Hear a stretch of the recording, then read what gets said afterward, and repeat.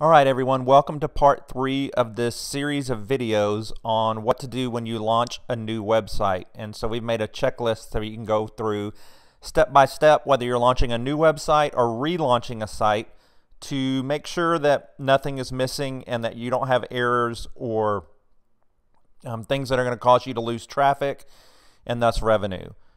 So we covered a bunch in part 1 and part 2. I'll put the links down to those in the description below this video, but let's just get to where we left off last time and continue our walkthrough on that.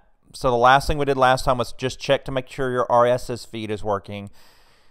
And so today this sounds pretty simple, but it can cause you real problems if you forget to do it. You just want to make sure that your privacy policy and your terms of service are in place.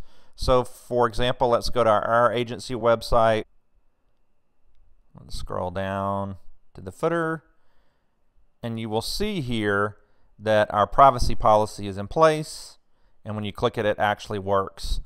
That's important because several of the things you might be running, AdWords, Facebook ads, things like that, any kind of contest will require you to have a privacy policy.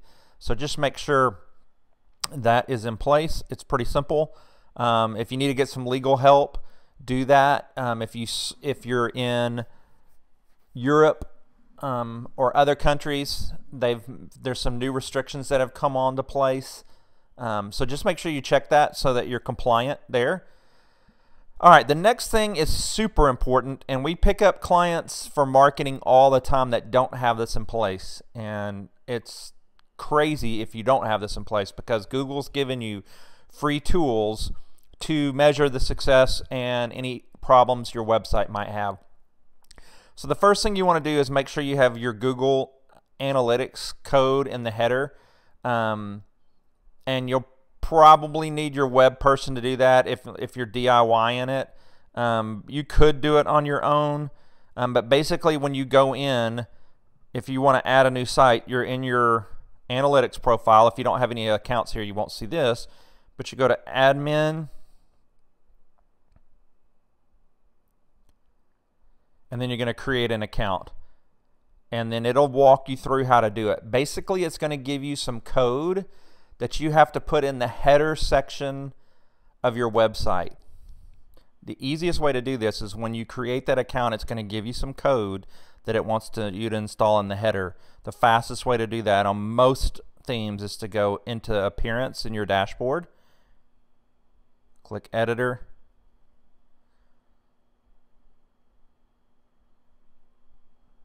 it'll warn you you're going to make some edits. That's fine. You're going to scroll down here till you find the theme header. And then as I scroll through this, see, here's the head code that starts it, right?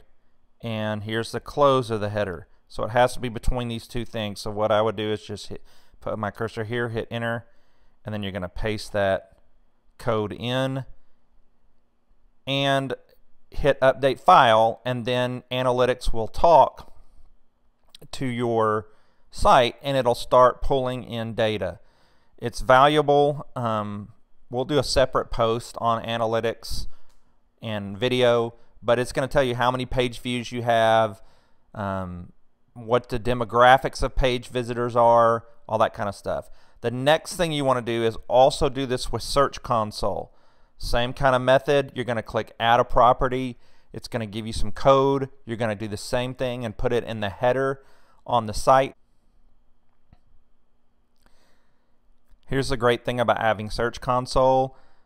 You can see how many people clicked on your website, and then if you open this report,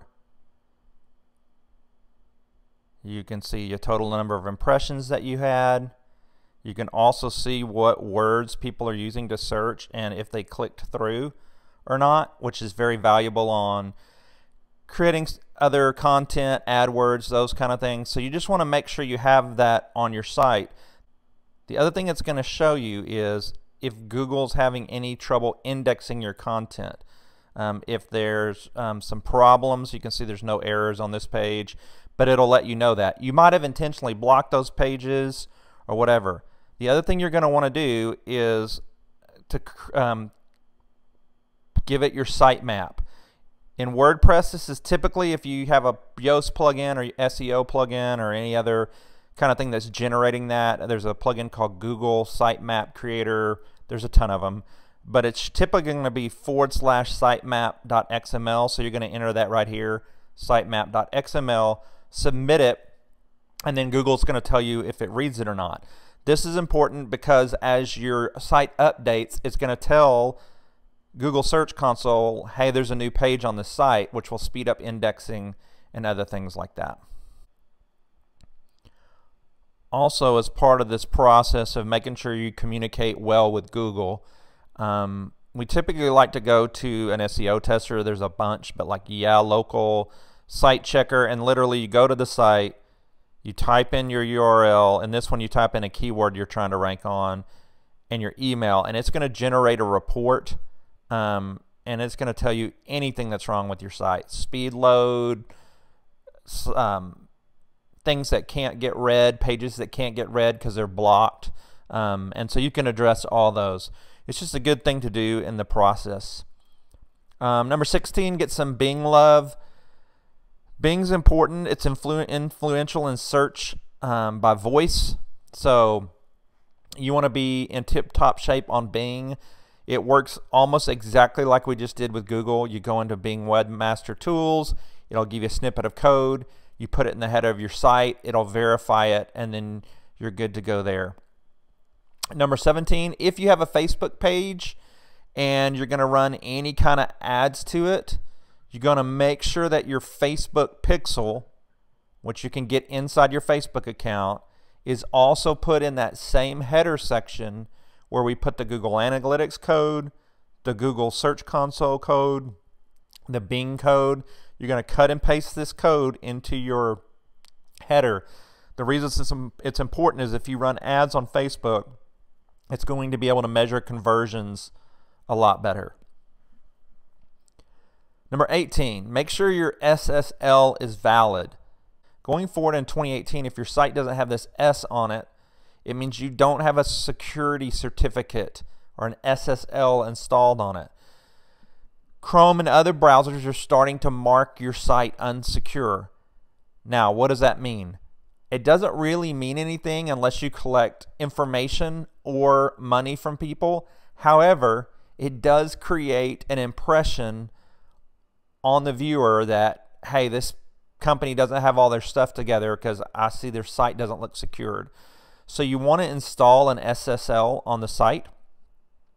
And then in most hosts, you can make the HTTP version of your site automatically revert to HTTPS. We use Get Flywheel, and there's a button that you click when you host with them, and it'll make, if you have an SSL in place, which they give you for free, it's another reason we love Get Flywheel, that you click this button, and anytime anyone comes and uses the HTTP address, it automatically redirects them to the HTTPS address. That's also good for search engines. Also, we highly suggest, number 19, when you launch your site and it gets up, do a local master backup of the entire site, like to a hard drive that you have access to. And then, again, we love Get Flywheel as our host, and one of the reasons we do is it backs up the site every night. And so literally, if we have an issue, we can go back to the night we knew it was working, click a button, and bam, the site repopulates just as it was working that night. Also, Get Flywheel handles all your security needs. If you're hosting on some of the other hosts, you probably want a software protection system like WordFence, which is a plugin on your site, and go through the full setup procedure on that.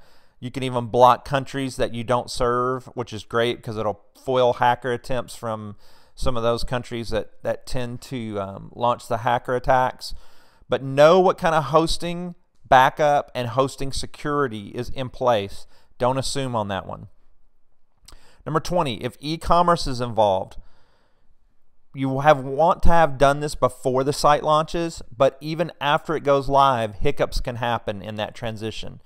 So the moment the site goes live, go on, put in some orders. Make sure the orders are being received. In other words, you can see them in your dashboard and they're getting notifications that they're coming in. 2, that the shipping amounts are still properly being calculated.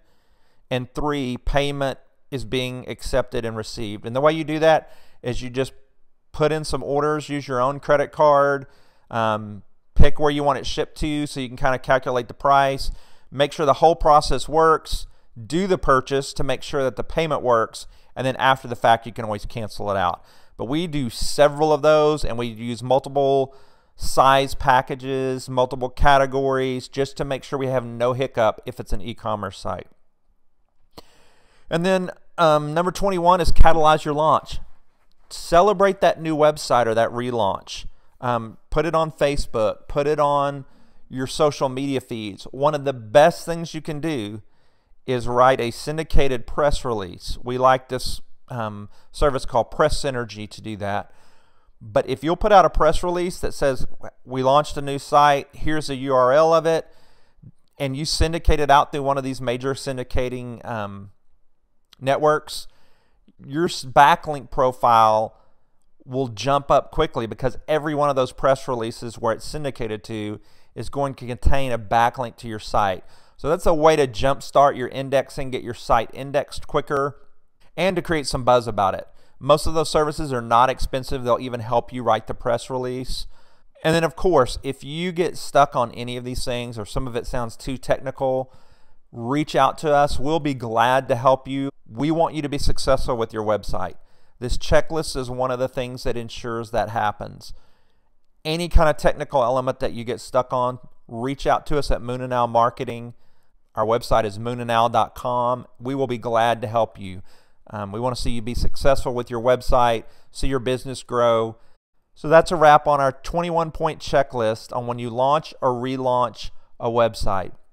We hope this has been helpful for you. This is Jordan Fowler with Moon and Owl Marketing.